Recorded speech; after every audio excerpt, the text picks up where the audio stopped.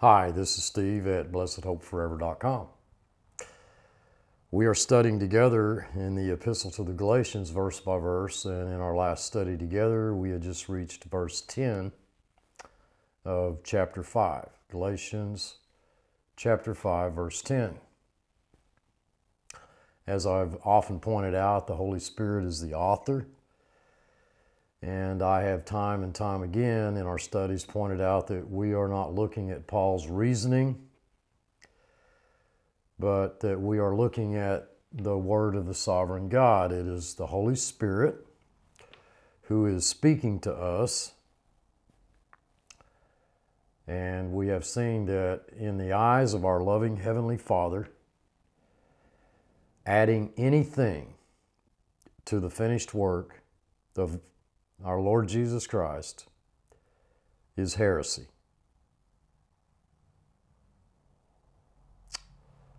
In fact, shortly we'll see that it's quite dangerous.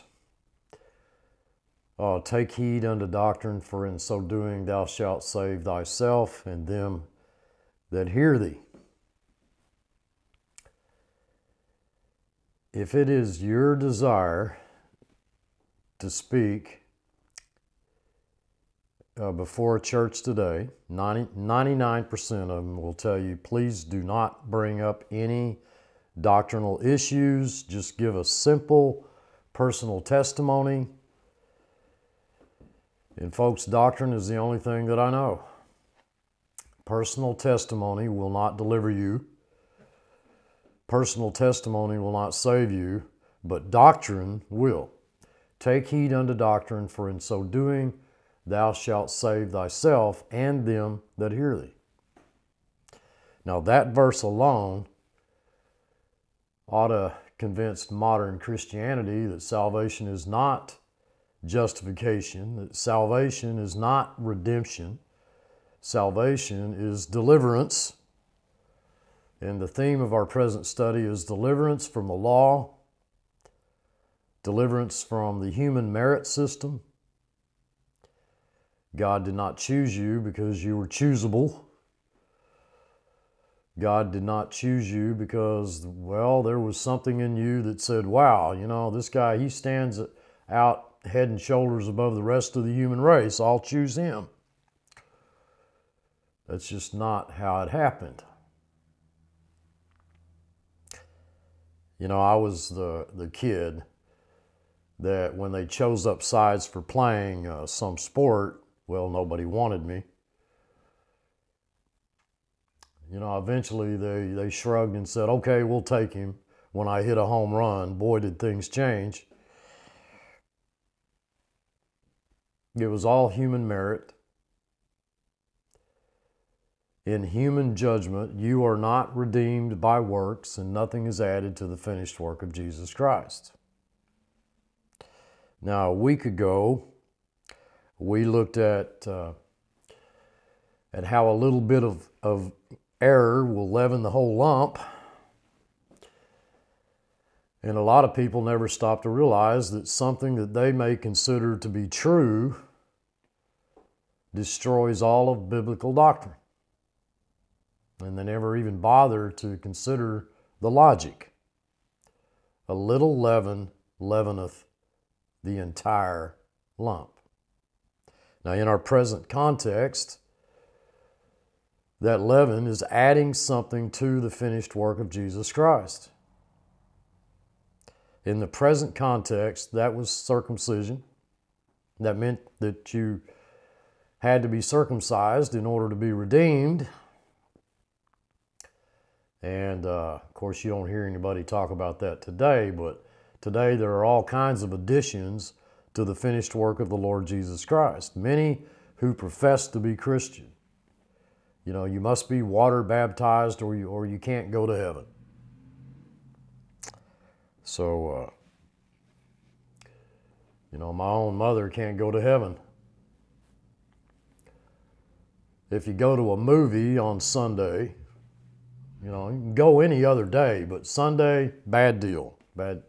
You know, that's not Christianity. That's destroying the finished work of the Lord Jesus Christ. A little leaven leaveneth the entire lump.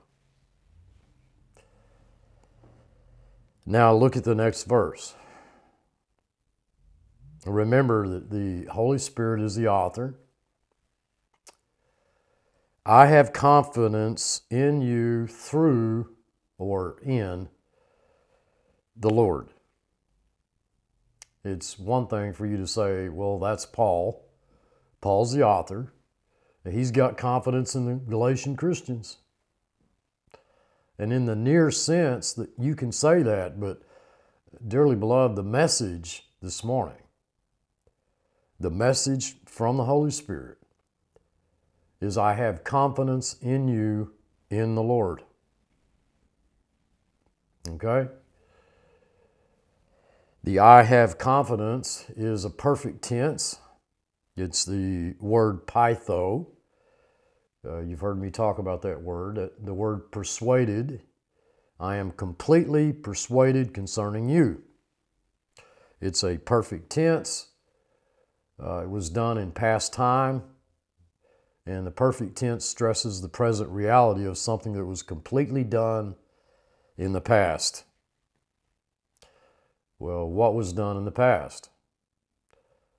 The vicarious offering of Jesus Christ. He died on the cross and He redeemed you. He paid the price. You and I were ransomed. It's the paying of a price. And we know what that price was. That price was His death in your place. He didn't die for you. He died in your place. He died instead of you. He died instead of you. That means you can't die. Now, do you suppose that the Holy Spirit is saying here, I have confidence in your flesh?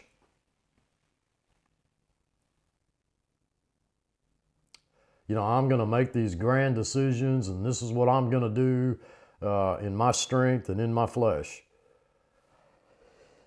You know, we're soon going to reach in the chapter, you can't do that because the flesh doesn't do anything good.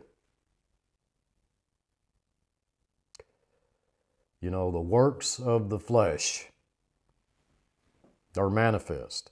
Flesh does nothing good. Nothing. Nothing. Someone said to me, you know, oh, that's not true. I know a guy who's an atheist and he sees that somebody's in need and he goes by their house and he drops $1,000 in their mailbox, doesn't even knock on the door. They never know where the money came from. You know, that's got to be a righteous act.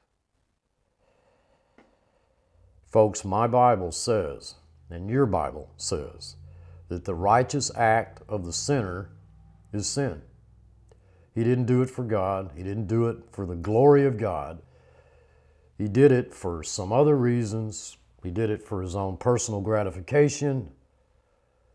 The Word of God says that the plowing of the wicked is sin.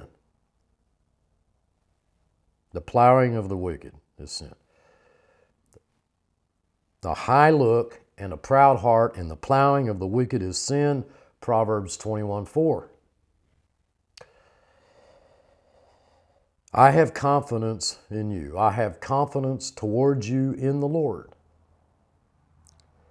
There's where the confidence is. Those who were preaching that you needed to be circumcised in order to go to heaven had confidence in the flesh. That is why that the finished work of Jesus Christ is reduced to zero, to nothing. If you've got to be water baptized, well, that's where your confidence is. If you have to be circumcised, that's where your confidence is. You know, one of the popular ones today in the conservative circle is, you know, well, you're not really redeemed if you don't make a public confession. And of course, I can quote the verse as well as you can. If thou shalt confess with thy mouth Jesus is Lord, and believe in thine heart that God hath raised him from the dead, thou shalt be redeemed. Not what it says. Not what it says. Thou shalt be saved. That's how you're delivered from the law. That's how you're delivered from works. That's how you are delivered from the merit system, the world religious system based on human merit.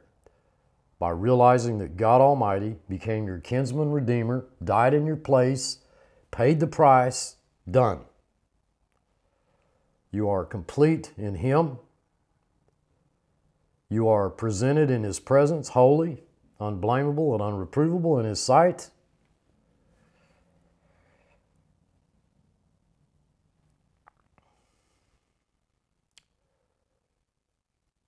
That's right. You in the messy condition that you're in today, every one of us, God Almighty says, I have confidence in you. No, you got to be kidding. I thought we had confidence in God. I thought it was the other way around. No, not here in this context. And that's grace. I didn't say it. God says, I have absolute confidence in you. That's a perfect tense. Holy, unblameable, and unreprovable in His sight. We're not under law, but grace. Why? All of the word is fulfilled in one word, even in this, thou shalt love thy neighbor as thyself.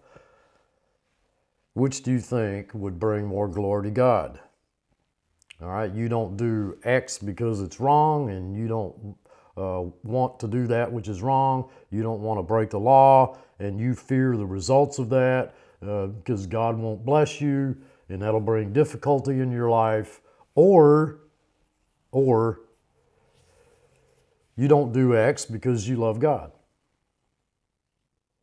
And dearly beloved, clearly the thesis of evangelical conservative Christianity is that our constraint is love. I have confidence in you, in the Lord. That's where the confidence is.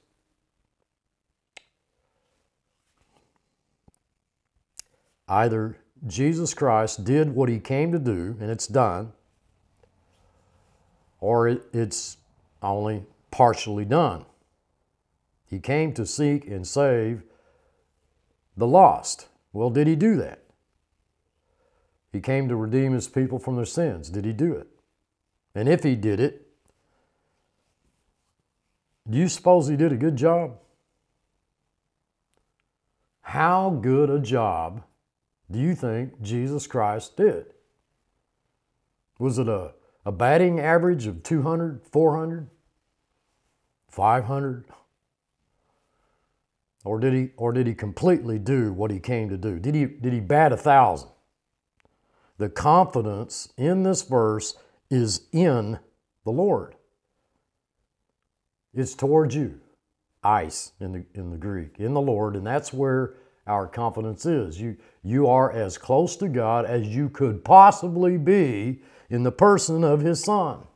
I wish you realized that. I wish more Christians realized that. That you will be none otherwise minded. Well, now wait a minute. I mean, is that saying that there will not be one single believer who does not know absolutely the application of the finished work of the Lord Jesus Christ and the absolute freedom from the constraints of the law? And of course the answer, I always get, that's impossible. Because most of the Christians that I know are entangled in works.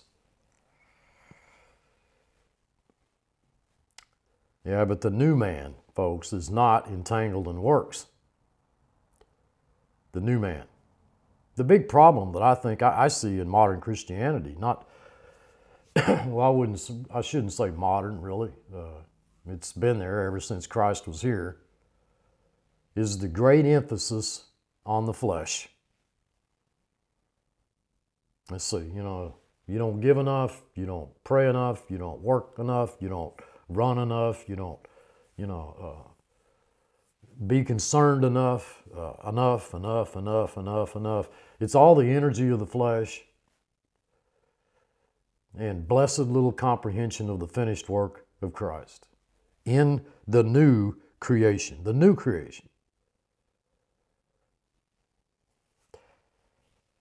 You know, I scan for so-called Christian radio stations when I'm driving in my truck, and time after time again, I'm told, you know, what I ought to do, you know, and where I ought to go, and how I ought to do it, and how I ought to pray, and how I ought to give. And, you know, we got this tremendous work thing going. You know, these people will go to hell if you don't do this or that. And hardly ever do I hear anybody tell me how great my Lord is, how wonderful He is, how much He's done for me. Virtually never do I hear anybody say, you know, I've got grand news for you. You're redeemed because Jesus Christ paid the price, and you stand before Him holy, unblameable, and unreprovable in His sight. I've basically reached the conclusion that folks are afraid to preach that. Well, Steve, if I tell people that they're holy, unblameable, and unreprovable, well, they'll just go live any way that they want.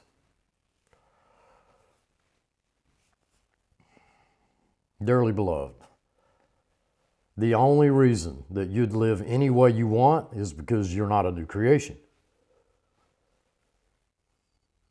And if you are working for God's good graces, I got news for you. It isn't going to work.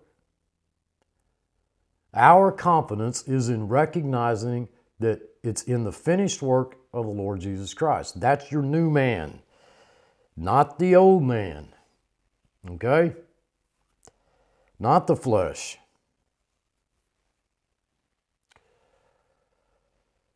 You know, consider this situation. Here is the sovereign monarch of eternity who spoke the worlds into existence, He swept the dust from His workshop and placed the galaxies in their clusters. Okay? This almighty, sovereign God says, I have confidence in you.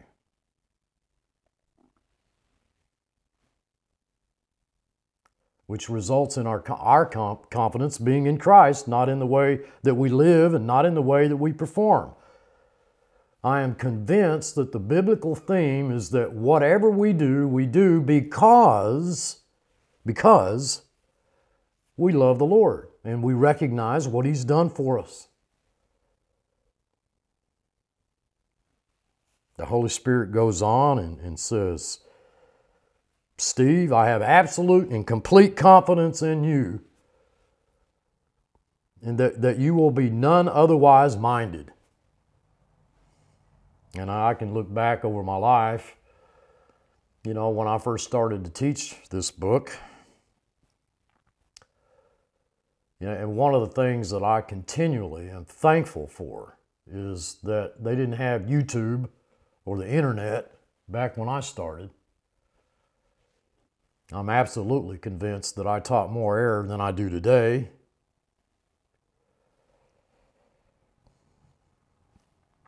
My God says, I have confidence in you, in the Lord, that you will be none otherwise minded. Now, let's think about this.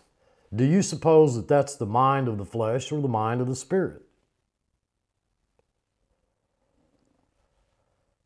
It's no wonder that God says, it is He who works in us both the will and to do of His good pleasure. That's our God. The God of most Christians isn't able to do that. But the God of the Bible says that He is working in you to will and to do of His good pleasure. Okay? Samson's parents, they didn't know that it was of the Lord, but it was of the Lord. That ye will be none otherwise minded. Okay? But look at the contrast. Look at the contrast. the great contrast here. But he that troubleth you shall bear his judgment, whosoever he be. Very sobering verse. We know there's no judgment for those in Christ. Hold that thought. That none otherwise minded is not the mind of the flesh, but the mind of the Spirit. You cannot convince me, you'll never convince me that it is a biblical principle that God is converting the mind of the flesh, that God is cleaning it up and repairing it, and it'll finally become a good mind. Folks, the works of the flesh are manifest, and that's where the mind always is. It's where it's always at. Adultery, fornication, lasciviousness, idolatry, witchcraft, hatred, variance, emulations, wrath, strife, seditions, heresies, election fraud. All right, I threw that in for free. But the mind of the Spirit is love, joy, peace, long-suffering, gentleness, goodness, meekness, faith, self-control. That you will be none otherwise minded. But he that troubleth you shall bear his judgment. Okay? He that agitates you. You should have a settled peace in the finished work of the Lord Jesus Christ. And anyone that agitates that or stirs that up shall bear his judgment, whosoever he be. All right?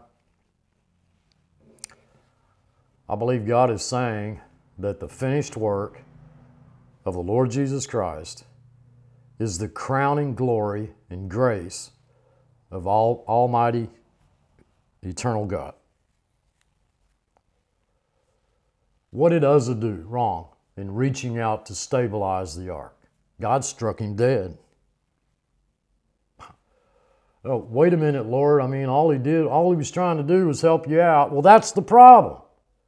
The Almighty sovereign God does not need your help. He doesn't need my help.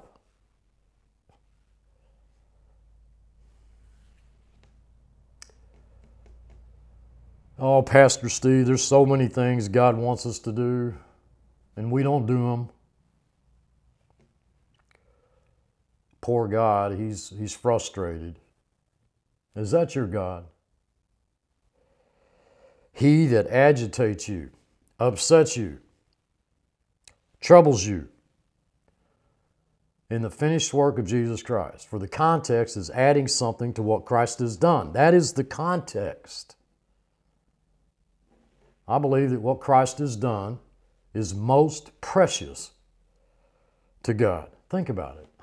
Think about how precious it must be to Him.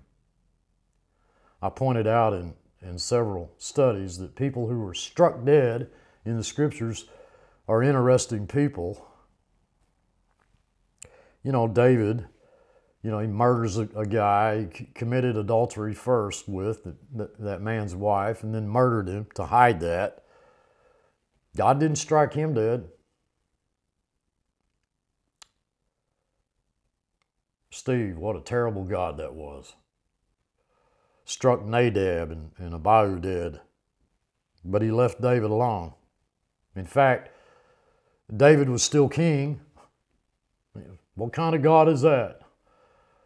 We tried to impeach the president for a lesser offense, and yet David was still king of Israel.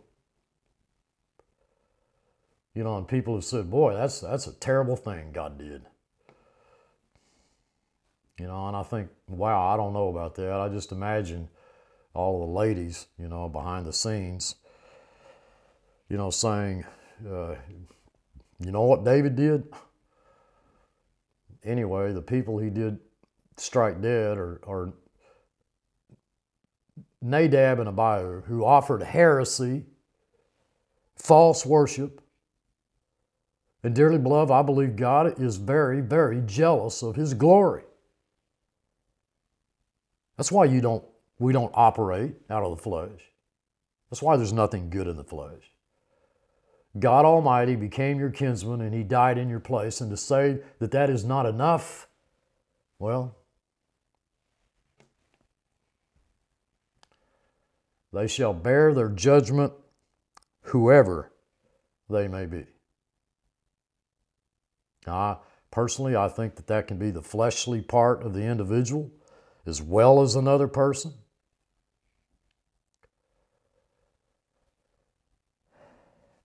It says here that for preaching false doctrine or error, there is judgment, and yet we see that there is no judgment in Christ Jesus. And I admit that we all occasionally preach error. No one has a handle on all truth. So just what kind of judgment are we looking at here?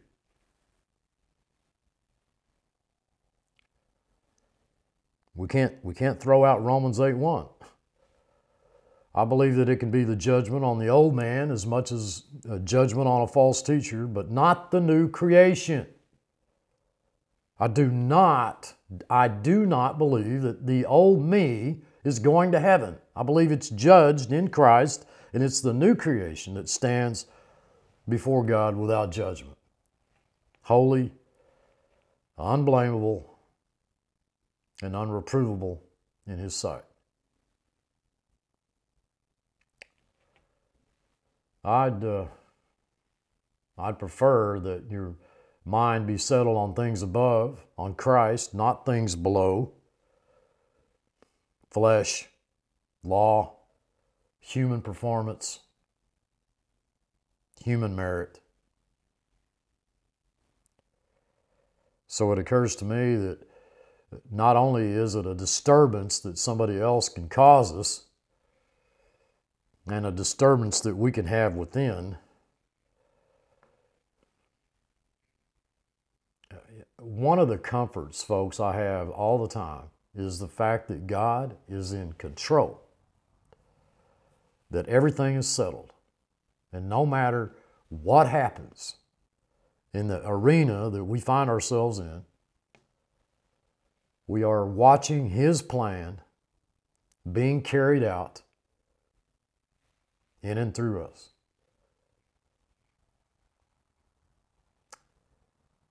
I want you to just quickly look at the next verse. And I, brethren, if I yet preach circumcision. I'm not going to get into this verse in great detail this week, but look what that said.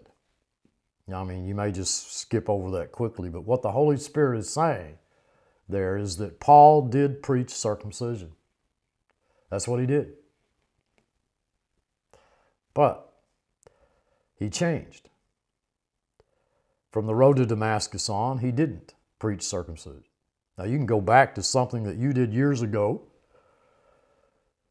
and you can bemoan your failure. Many Christians do that. I doubt Paul did when he came to realize that it was God who worked in him both the will and do of His good pleasure. He knows the paths that you take, and He says after He's tested you, you shall come forth as gold. He bottles your tears. He lights your candle. These people who came in with this legalistic approach in Galatians said, wait a minute, you're listening to Paul. You know what Paul did. And then, well, they could bring up all he did to persecute the church of God. He excelled among all of his brethren. He hauled Christians into jail. He was consenting to Stephen's stoning, the first Christian martyr. The man that zealously preached circumcision was Paul. And so these guys come into Galatia and they say, look, you're listening to this guy. You're listening to him. He used to be one who strenuously supported right to life, but, well, right now he supports a woman's right to choose.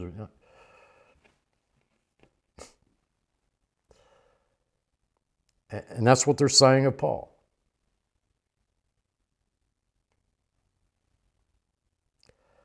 I'm not still preaching circumcision, and I can prove that, basically is what he's saying. I can prove that because if I were, I wouldn't be suffering persecution.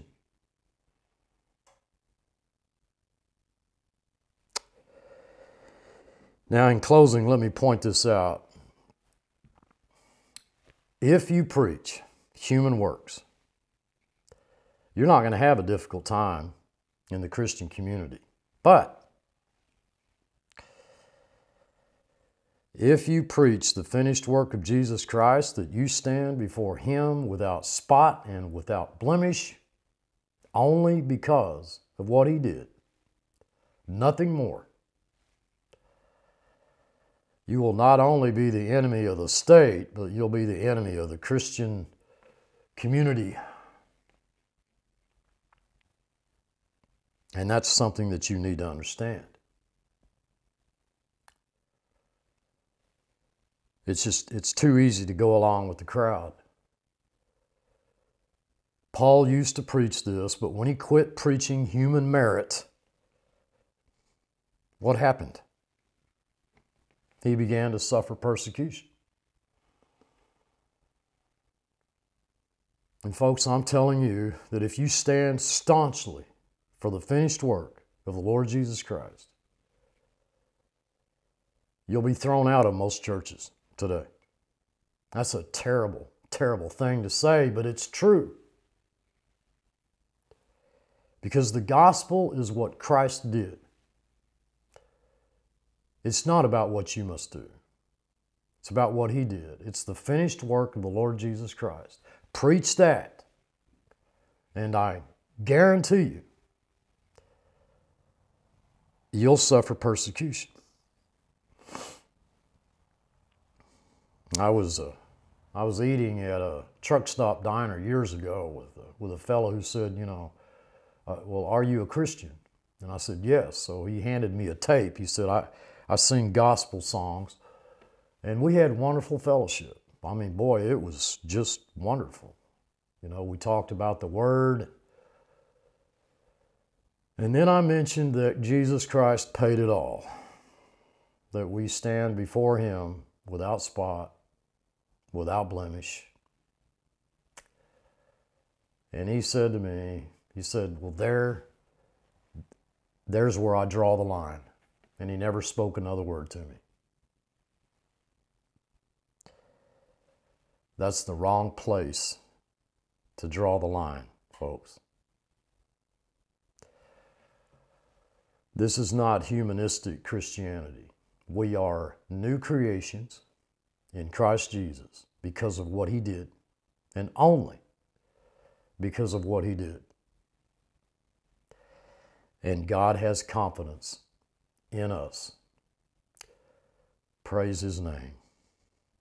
Let's pray.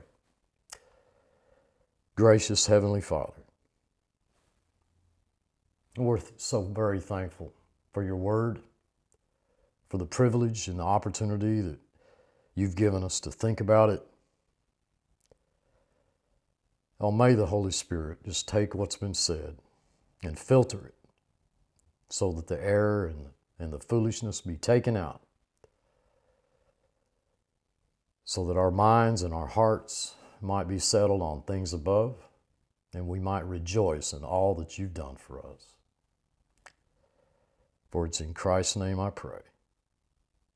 Amen. We love you all. We truly do. Rest in Him. Until next time, this is Steve.